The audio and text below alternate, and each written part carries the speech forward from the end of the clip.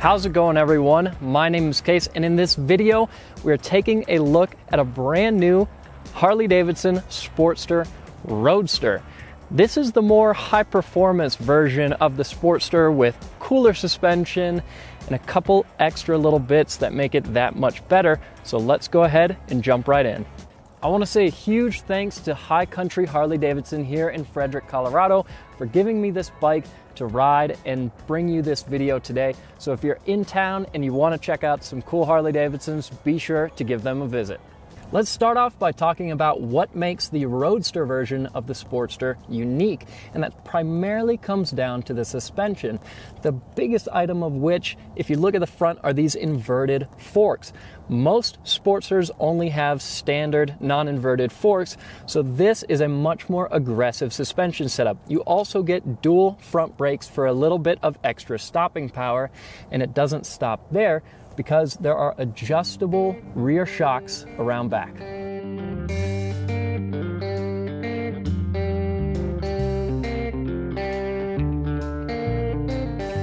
My favorite design element on the Sportster Roadster is the finish on the engine and the intake. This is kind of a rough material, but it's hard, it's metal, and it feels very, very durable. This isn't the kind of thing that's gonna scuff easy, and it won't look bad over time after you use this motorcycle a lot. The other cool aspect is there's a mixture of black surface and gray. So the intake here is gray, and then at the top of the heads, you can see, like the sides of the engine, these are that same texture but in black instead of gray. And moving down to the lower section of the head, you can see this is gray, and of course it has heat fins because this is an air-cooled engine, but you still maintain some brighter, more polished and smooth metal aspects. So there's a lot of contrast going on here, which makes for an overall very unique looking engine. The Evolution engine in this Sportster has been around for a long, long time, but just because a lot of the technology and components on this bike have their roots in much older bikes, it doesn't mean there isn't any new technology at all. And a key point of that is this proximity key. So if you look over here right below the lock for the handlebars, you'll see that where there was an ignition in the past, there is no longer anything there. That's because this proximity key does all the work for you.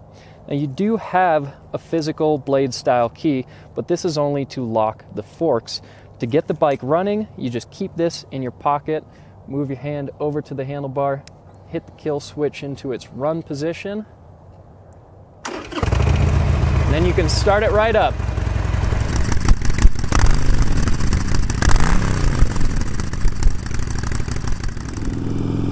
Now, one of my favorite things about the Sportster is the feel of the transmission. It has this really solid clunk to it. And it's a bike that lets you bang right through the gears. Its transmission doesn't feel delicate, and you don't have to worry about breaking anything, that's for sure. Now, the roads here are a little gravelly, so I'm not going to lean this bike all the way over, but the Roadster suspension does give you extra clearance so that you can have a little bit of extra lean angle, and it feels a lot more aggressive than your average Sportster suspension with non-inverted forks. You can tell that this is a bit more of a performance setup than purely just for comfort. The 1200cc engine in this Sportster makes a claimed 76 pound-feet of torque, and although Harley-Davidson doesn't publish an official horsepower figure, according to published reports, these usually sit right around 67 horsepower. This is a heavy motorcycle. It weighs a total of 571 pounds with fuel in it and oil and everything, and although that's a lot of weight, 76 pound-feet of torque is plenty to move this bike down the road. It really doesn't feel slow. Now, these engines, because they've been around so long, we've gotten to see a little bit about how these act at really high mileage. And if this is a motorcycle you're planning to buy ride a bunch and keep for a very long time, you're gonna be in luck, because generally the reliability on these things is outstanding. And I can speak from experience because I have an older Sportster myself, and when I worked at a motorcycle shop, we had a couple of these come through with close to 100,000 miles, and they were still running very well. How's it going, everyone? This is Kase from TFL Bike with our Ride Smarter Tip of the Month, brought to you by Rider Justice. We all know riding two-up is one of the great aspects of riding a motorcycle.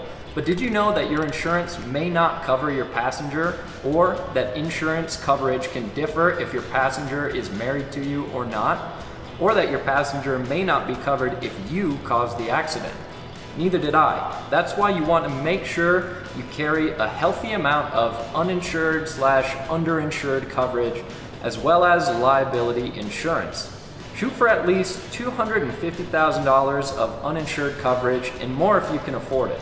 On most premiums, that works out to a couple extra bucks a year, and it's worth it to protect you and the ones you love. To learn more about how to ride smarter with common sense tips anyone can follow, go to riderjustice.com, the champions of biker rights, on the road, in the courtroom, and now across the country. Stepping onto the Sportster, you have a nice, comfortable riding position. The bars aren't too far away. You have mid pegs, which are comfortable, and the seat is nice and plush with a little bit of support behind you. So when you get on the throttle hard, you're not going to slide back any. However, if you're planning to ride often with a rear seat passenger, they're not going to find it as comfortable as you will, because this is a pretty small rear seat section, and though the pegs are placed nicely for a rider, it's not the kind of spot that you would want a passenger to spend a lot of time on.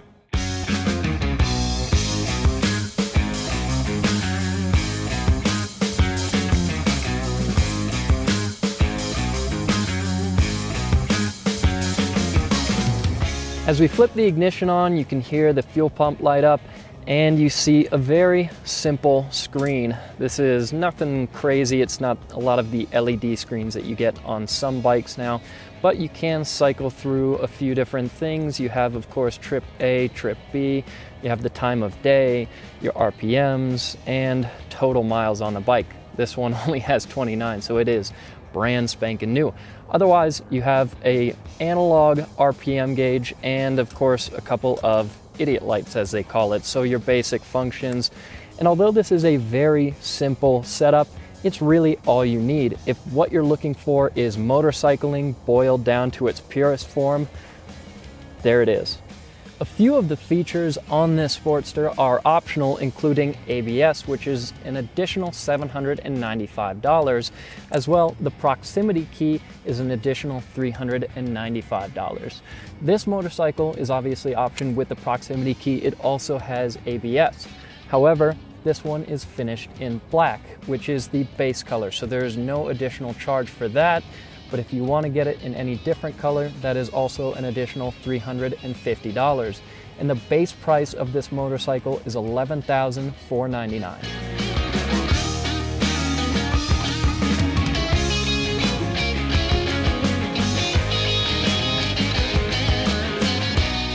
One of the best things about the Harley-Davidson Sportster really doesn't come down to the kind of specs that you can read on paper. It comes down to how the bike actually feels to ride.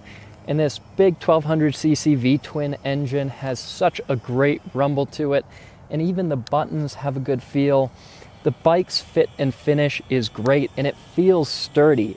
Whether you're just starting out on motorcycles or you've been riding your entire life, the Harley-Davidson Sportster is a classic for a reason. They've been selling tons of these for years and years, and they really are still today great bikes. Truly, the only major downside is that it's a fairly low-tech bike.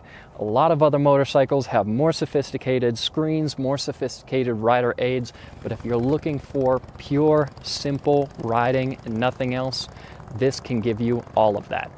Anyways, that's all for this video. Be sure to go back to tflbike.com for more news, views, and real-world reviews, and we'll see you in the next one.